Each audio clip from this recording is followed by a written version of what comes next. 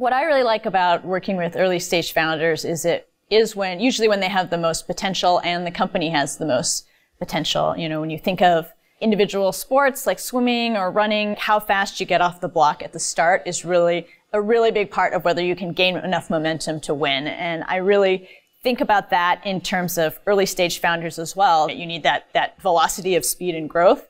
And, you know, even if they're multi-time founders that they haven't tackled that problem yet, they kind of know what the issues are, but not how to personally solve them. And that's where we have the most help that we can give them.